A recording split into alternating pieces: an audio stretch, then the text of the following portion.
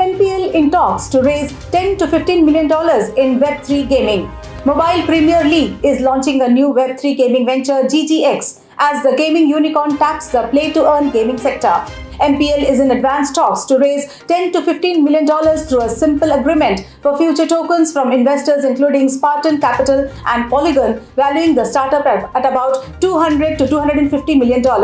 GGX is expected to be an in-game NFT marketplace that will offer a platform for owning and trading in-game assets like an exchange.